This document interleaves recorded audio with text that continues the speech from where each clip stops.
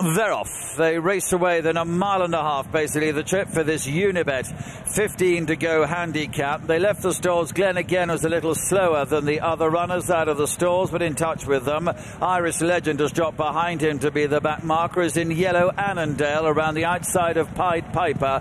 Frankie Dettori against the rail, who was in front very early on. Behind these, orange of King's Prince, in blue Siskany, and in red and white, wide of those is Vina Bay.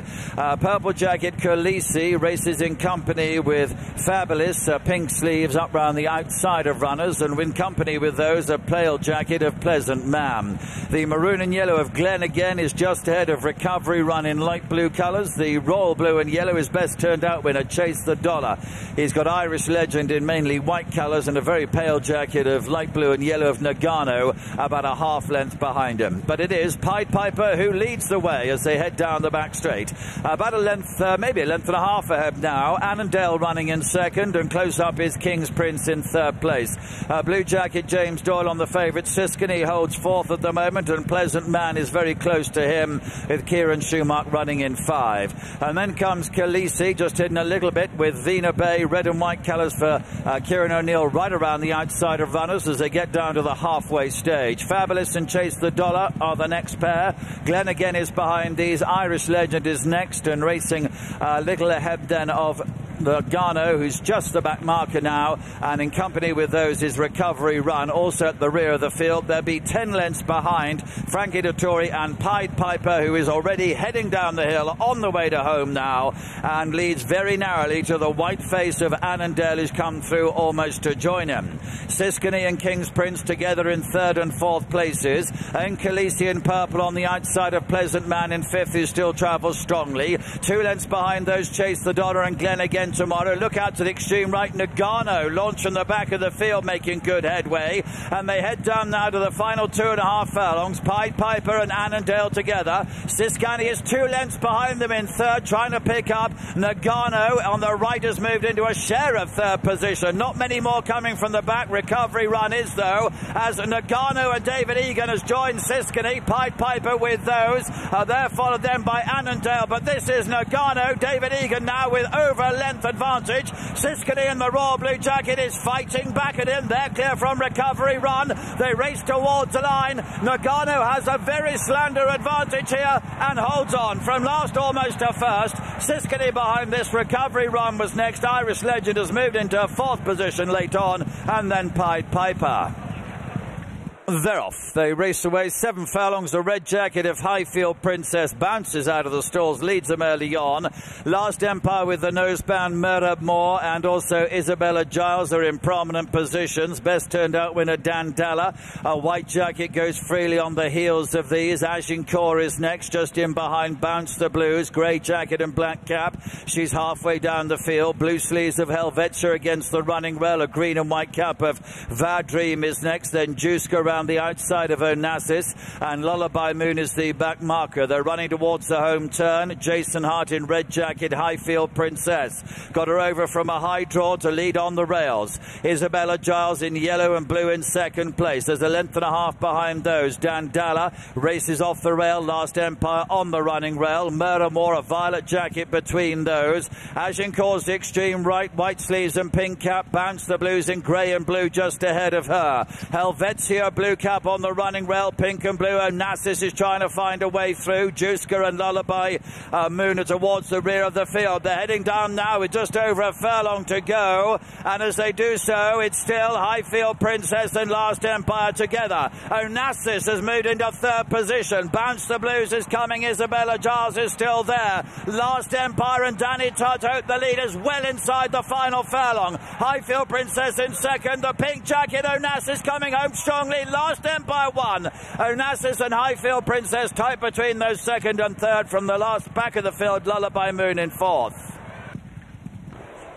They're off. They race away. Caboo just rears a little bit coming out of the stalls, and he gets a bump from Chipotle as they get away. Booney was the fastest into stride towards the right, with on the left our boy Will. Nymphadora very prominent. Chim Gallen is there as well. Kingboard Star behind those. Fearby will be about 5 from the right. Black and White Jacket travels strongly. Chipotle in red is in behind him. Then Caboo and Mojo Maker and Swayze with a white face towards the right, is towards the back of the field as they come down already to halfway in the Markel Molecomb, and it's Booney and Fearby together. Nymphadora, the bronze jacket, off towards the left. In behind those is Armour and Kingboard Star. Chipotle in red chart colours trying to get there. Caboo behind those. Booney holding them at the moment as they head down inside the last furlong, but here's Armour against the standside running rail. Fearby in the black and white colours has a chance as well. Booney to Armour has gone past him. Ryan Moore on Armour, streaking clear. Oh, it's won by 3 or 4. Armour wins, Fearby second, Booney in third, and Nymphadora home in fourth.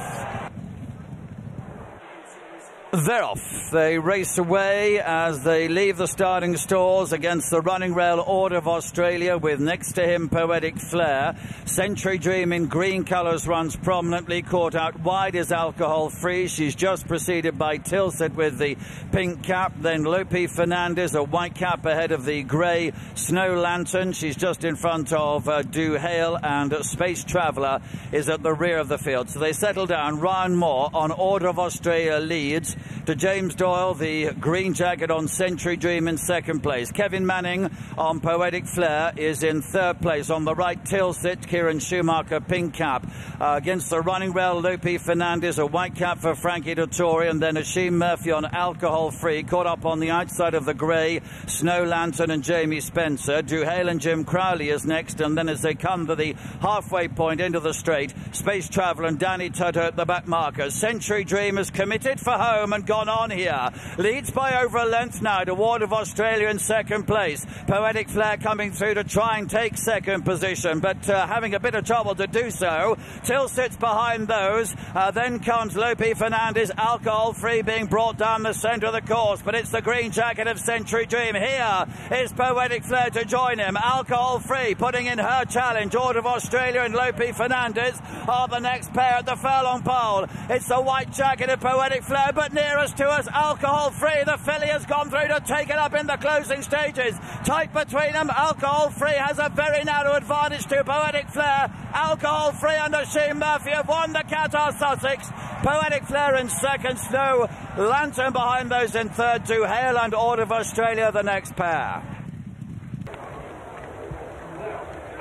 No, I've had passing them already. Is the slowest into stride. Lorfela on the right in black and orange colours, quickly away. On the left is Frankella. Between him in the spots, Mary of Modena, and then the red jacket of Canonized. Grey colours illustrating favourite runs fifth in the early part of the race. Nose-banded Anadora is next, and Willoughby Bay is in company with her as they head down towards the halfway stage. Lorfela and Frankella, the front pair, leading up by a length. Towards the left is illustrating in the grey jacket, making significant progress towards the leaders. Canonized is behind these. Anadora is next, and then Mary of Modena and Willoughby Bay at the back of the field as now Frankella goes on. Illustrating comes to challenge. Anadora with the noseband, a big challenge. Canonized in behind those. Illustrating and Danny Tutto, though, have taken it up now, and with 100 yards to go have settled it. Illustrating wins in good style. Goes on to win 2 or 3 lengths ahead. Anadora and Canonized together, a tight thing second and third. Willoughby Bay is home in fourth. They're off. Freya gets out very quickly from her stall of number 5 and sits in front in the early part of the race. Achelois in the green and yellow jacket and Kaleidoscope in purple run in second and third. Prado, pale jacket, pink and green, is going through into third position as I speak, and then comes the purple and light blue jacket of Seattle Rock.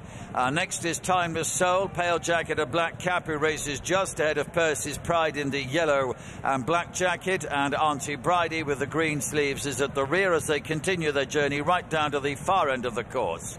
Ben Curtis on Freya leads. The green and yellow Achelois, Rob Hornby in second place, and Jamie Spencer on Prado is back behind these in third. Then comes Kaleidoscope. Sylvester de Souza up on the inside of Seattle Rock. Ryan Moore with the light blue cap. About a length and a half off those is David Egan against the rails on Timeless Soul. Then Luke Morris in yellow and black on Percy's Pride as they come to halfway and begin the turn back towards home. Tom Marquand on Auntie Bridie, green sleeves and green cap, is fractionally the back marker of these fillies as they come downhill towards the home straight.